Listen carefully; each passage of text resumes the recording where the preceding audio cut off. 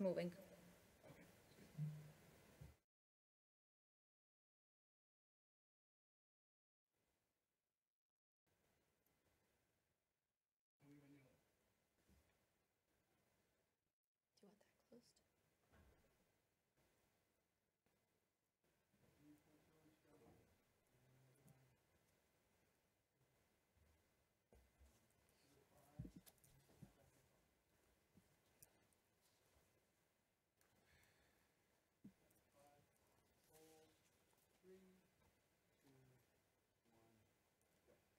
Hello, good afternoon, good evening, and good morning to everyone joining to today's live Q&A session with Dr. Maria Van Kerkhove about COVID-19 updates. As usual, if you're watching us on Twitter, please use the hashtag AskWHO to send us your questions. And if you're watching us on other platforms, we will monitor comment section, and I will pass again questions to Maria to answer, especially as we reached a tragic milestone of 1 million reported COVID-19 deaths in this year alone. So Maria, how concerning is this for you before we go on viewers' questions? Well, it's quite concerning, given that we're at the end of August this year and more than 1 million people have died just this year alone. So as you know, we've had more than 6 million reported deaths to WHO since the beginning of this pandemic. And given we're in the third year of the pandemic, it's not only tragic that we've lost so many lives this year alone, it's all the more so tragic given that we have tools that actually can prevent these deaths from occurring in the first place. I think for us at WHO, our goal is to end this emergency in every country on the planet, and that means being able to manage COVID-19 as a manageable disease where people are not dying from that. And we can do that. That's the positive, is that we can do that with the tools that exist, with early access to diagnostics, with early access to therapeutics and vaccines, first and foremost. And for us, this tragic milestone is heartbreaking. These are people. I think a lot of us have become numb to the numbers of hearing 14,000 deaths a week, 15,000 deaths a week, 1 million deaths. These numbers are really hard to comprehend. But these are people, these are parents, these are kids, these are sisters, these are friends. And each one of these lives lost is tragic. So we are doing everything that we can to continue to fight against this virus that is circulating so intensely around the world, and use the tools we can most effectively so that we can end this pandemic. Thank you, Maria. And it's really sad to really think about how many lives have been lost, how many families have been impacted, societies and everything. And as we're seeing this increase in deaths in recent weeks, can you please walk us through what is the situation with transmission and cases in different parts of the world? Yeah, so, it is a mixed picture around the world. And again, given we're in the third year of this pandemic, we see differences in transmission dynamics around the world. So in recent weeks, we have started to see a decline in case reports to WHO, but this is in the backdrop of changing surveillance policies, changes in testing. And so we know that there are many more cases that are circulating than are actually being reported to WHO. And this is because not only has PCR testing reduced, but self-testing, the test that people do at home, has increased. But that's not captured in surveillance systems. So we know the virus is circulating intensely. And there are some differences around the world.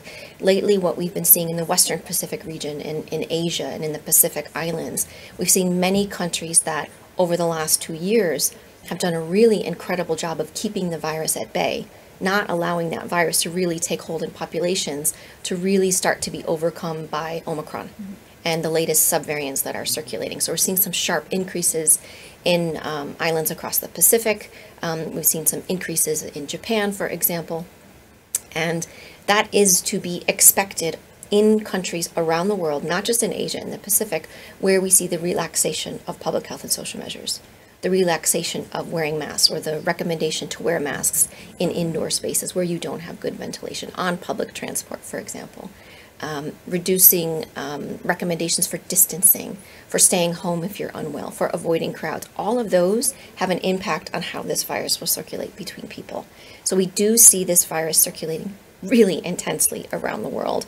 And in the last 7 days alone, we had another 5.3 million cases reported. These are huge numbers, and that's an underestimate. On deaths, in terms of deaths, we've already talked about this milestone of 1 million deaths this year.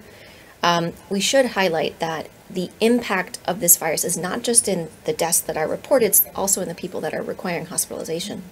So as the virus increases in transmission, we will see more hospitalizations, we will see more people needing admission to intensive care, and we will see more people dying. And that's what is being reflected in the case report so far.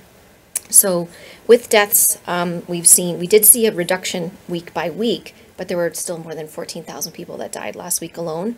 And we saw an increase in deaths in our Western Pacific region, in our Eastern Mediterranean region, and in the African region. So it's a mixed picture in terms of deaths. But I did want to just make one last point on this sort of tragic milestone.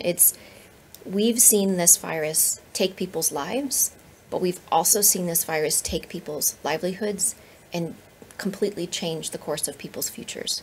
So that's all the more reason, not just to prevent the death, which is so critical when we can do that with the tools that we have. We need to take measures to reduce the spread so that we reduce the impact, which is having an impact on people's lives and livelihoods. So a lot to be done. We're quite sober today in terms of our reporting of this. We're optimistic because we have tools that exist, but we need a reality check. We really need to, once again, take stock of where we are. We should not be in a position with 14 or 15,000 people dying every week. We just shouldn't. Thank you, Maria, and I fully agree with you, and I'm sure that our viewers as well. And speaking of this high rates of deaths per week, 15, 14,000, and that Omicron and its subvariants are dominant in recent months in driving transmission. So do you think that the increase in deaths is the result because those subvariants are becoming more severe or causing more severe disease and death, or the other factors are causing this increase in deaths? So it's a good question. So we're constantly looking at the variants of concern and the subvariants that are circulating globally. And of the sequences that have been shared with platforms like GISAID, almost 100% of those are Omicron. In fact, 99% of the sequences that have been shared in recent weeks are Omicron, of which about 83% of those are the sublineage BA.5. So this is Omicron as a variant of concern, sublineage BA.5, which is circulating around the world as the dominant subvariant circulating. When you have increased transmissibility, and we do see an increase in transmission with each of the subvariants that are emerging and that are becoming dominant, that makes sense because either they wouldn't be dominant worldwide. When you have an increase in transmission, you will have an increase in hospitalization. And if you have an increase in hospitalization, the risk of death increases. The good news is that we have antivirals now, we have vaccines that are preventing severe disease and death, but we really are missing a large proportion of the world that have not even received their primary vaccine dosage. The DG said yesterday that 1/3 of the world's population remains unvaccinated. And if we look at low-income countries, 2/3 of health workers are not vaccinated, and 3/4 of older adults in low-income countries are not vaccinated. This will drive mortality. This will drive morbidity and mortality, and this is what we really need to address. But there are many subvariants of Omicron that are circulating, and even of the subvariants of BA.5, there's dozens of further subvariants of BA.5 that are circulating. So this is something we need to watch. When we look at the factors of each of these subvariants, transmission is one, severity is another. So I mentioned that increased transmissibility means more hospitalizations, more deaths. But we're also looking at the intrinsic value of each of these subvariants. We have not seen that BA.5 is more severe or causes more severe disease compared to the other subvariants, but this is something that we're actively monitoring. And it's complicated 3 years into this pandemic. When testing is reduced, sequencing is reduced. And that means our ability as the World Health Organization and with our partners to analyze, to assess, to discuss, to debate is reduced because we don't have the data we need. So we really need surveillance to be maintained. We need sequencing to be maintained. We need good geographic representation of sequences around the world. We need those sequences to be shared with platforms like GISAID so that the scientists around the world can actively look at severity. So yeah, it's quite a complicated picture, but Omicron is dominant, and Omicron BA.5 is dominant worldwide. Thank you so much, Maria. We're getting similar questions from viewers on Facebook and on LinkedIn.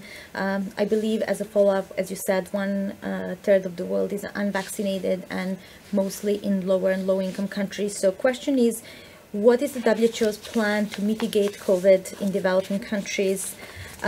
Or somebody asked in specific, in rural areas, and are we working in local organizations to prevent transmission in villages? I mean, starting with the last part of that question, which is the right part, how are we working with communities? We know that communities are the source of how we deal with, how we prevent outbreaks from occurring, but also how we deal with outbreaks. Coming up with co-design, we can write the recommendations and say, please do this, but how we implement them needs to be done with communities, not said to communities, but developed with and implemented with communities so that they are tailored and that they are adapted to the communities that are most at risk. There's many aspects to dealing with COVID. First, we want to prevent infections in the first place. And a lot of that is these simple measures, that we've been recommending: wearing of a mask, distancing, improving ventilation, spending more time outdoors. It is difficult to do that in some contexts where people are in quite crowded situations, but that's where the use of masks, for example, comes into play much more prominently. But vaccination remains really, really critical in terms of our efforts to control COVID, to reduce severe disease, to prevent deaths. And we are urgently asking all countries to assess the vaccination coverage in their countries. Look at who you're missing. Our priorities, of the highest priorities, are older adults, are health workers, are people who are immunocompromised. Those individuals in all countries, and there are people in these categories that are missed in every country, including high-income countries, that need to be targeted for the full doses that are recommended, the primary series, plus any boosters that are recommended per national policies. That is really, really critical. Then looking at high-risk groups, which we have adults with comorbidities, pregnant persons, teachers and other essential workers, and disadvantaged populations. And there are disadvantaged populations in every country. And then work down in terms of priorities. But reaching those vaccination targets in communities, working with communities, is key. Understanding the barriers for vaccination and trying to overcome them and working with communities on addressing those is also critical. What are the reasons why people aren't getting vaccinated? Is it a refusal to get vaccinated? Is it they just aren't being reached in the healthcare systems that they have there? And then making sure that we have targeted immunization campaigns. Once we know who we're missing, how do we reach those who are most at risk? How do we work with communities to reach those most at risk? Because vaccines are saving lives, including against Omicron and all of the subvariants that are circulating. So according to the policies that are in your country, whatever is recommended for you based on your age, based on your underlying conditions, please get vaccinated and get those booster doses as recommended. Whatever the vaccine is available, take that vaccine to get vaccinated, and they work. Even the vaccines that have been used since the beginning of this pandemic, which is based on the ancestral lineage, the original virus, works incredibly well at preventing severe disease and death. Thank you so much, Maria. And maybe we can just, as well, at this point, mention booster doses and how boosters are effective against those subvariants of Omicron that are circulating mostly. Yeah, so we have, again, given that this has been 3 years now that we're into this, a lot of people receive vaccines maybe a year and a half ago. They received their first dose, their second dose, depending on the vaccine that they had. And certain populations that are at a higher risk of developing severe disease have been recommended to get a booster dose, an additional dose. So we've made our recommendations out through SAGE on the use of booster doses. We will need booster doses going forward because the virus will continue to circulate. And we have what is known as waning immunity. And so people will need to be boosted in terms of building up their immune profile to prevent against severe disease. And also don't forget that most of the world, has been exposed to this virus. So many people have additionally been infected with SARS-CoV-2, and that will also prime the system, prime your immune system for that. So boosting will become important, is important as we go forward, particularly for those who are most at risk of developing severe disease. So again, wherever you live, wherever you are watching this, look up what the recommendations are for you and for your family members and make sure that you receive those recommended doses. This is what will prevent you requiring hospitalization or even needing hospitalization. And it will keep you alive. Vaccines are keeping people alive. They're saving lives. Thank you, Maria. And as we are looking into, you said just before we started, your kids are going back to school next week, and we know that in many parts of the world, children are the school year is restarting, and we also in the Northern Hemisphere expect colder weather to come again, so that we will be spending more time indoors. So. What can we do in preparing for those times to limit transmission, to protect our children, but also to protect the vulnerable?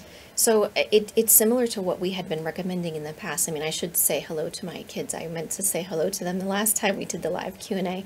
But this is an incredibly exciting time of year for parents and for kids who are going back to school. They're really excited about that start of that school year. And what we need to do to protect our kids is to protect each other, right? So first and foremost, the virus circulates in the community. So everything that we can do within the community to reduce the spread, that's where we start. So getting vaccinated, taking simple measures to reduce your potential exposure to this virus. Self-testing is really helpful. Within schools are, they've had a couple of years now to deal with COVID-19, and many schools have put into place provisions to try to prevent the spread. Distancing in schools, improving ventilation within the schools, as simple as opening windows. But some schools have also invested in improving ventilation, and we would recommend that in buildings where people live, where people work, where people study, and that includes in schools. Making sure that teachers are vaccinated. And in many countries, there is vaccine that is recommended for children and adolescents. So again, follow the national guidance for that and receive the vaccines, get the kids vaccinated. For those of you who live in countries that have access to vaccines or ample access to vaccines, again, this is not the same around the world, but we really do need kids in school for their education, for their security, for their development, in many countries, it's where children receive food and just sort of that mental nourishment that they need. So it's really important that kids get back to school. The use of masks in some schools, especially where the virus is circulating, and if the kids are of the right age, there's disinfection that can happen, a lot of different measures that could be put in place. And many countries and schools also have plans. If they are to detect a case, what does it mean? What do you need to do as a parent of children? How do you keep your kids safe if they're feeling unwell? Remember, COVID-19 is not the only thing that is circulating. So in the Northern Hemisphere, we will be approaching the autumn months, and we will see influenza circulate, we will see RSV circulate, we will see other pathogens circulate. So hand hygiene remains important, not just for COVID, but for many other pathogens that circulate. So it's that do it all. You don't have to do everything all at the same time, but washing your hands, disinfecting your hands, wearing of a mask, informing your kids, talk to your kids. Talk to them about what the current risk is in the area that you live in and what they can do to be part of the solution. Again, young people are they are our future, but they can offer novel approaches to helping us all deal with COVID-19. Thank you so much, Maria. And maybe before we close, there were a few questions about how to approach when people are having concerns over vaccination or vaccines, their safety and effectiveness, even if they have access, but also in some areas, some of our viewers mentioned that people are doubting the severity and threat of COVID-19. So maybe, as you mentioned, the young people can help us with solutions and new ideas, but what are your views on how we can overcome those barriers in the response? Well, it's a good question, and I can turn the question back on you because I know you do a lot of work in this area, but it's about having access to accurate information. There is a lot of misinformation and disinformation that is circulating out there. So first and foremost, know the source of where you're getting that information. As a child, as a young person, even as an adult, go to trusted sources where you know this information is based on science, it's based on evidence, and it's based on keeping you safe. And knowing that science changes over time and that recommendations change over time, None of us have all of the answers, but we're doing our best to provide timely, accurate, updated information. And if you're passing information to others, make sure you're passing accurate information to others. Sometimes you might know. Ask a health provider, ask your parent, ask a teacher. Go to someone that you trust to say, is this reliable? And of course, as you know, we're working with the different platforms on social media, through the internet and all of the different types of technologies and platforms to ensure that accurate information is circulating. Because knowledge is power. You know, just as a mask can prevent onward transmission or a vaccine can save your life, information, good information, can also save your life, and bad information can kill. And so this is just as important. We talked a couple of years ago now, about this toolkit. I think of my son going to school with his backpack and thinking of all of the different things he can carry with him to get through the school day. Think about that with COVID-19. What is your risk of exposure? What is your risk of infection where you live?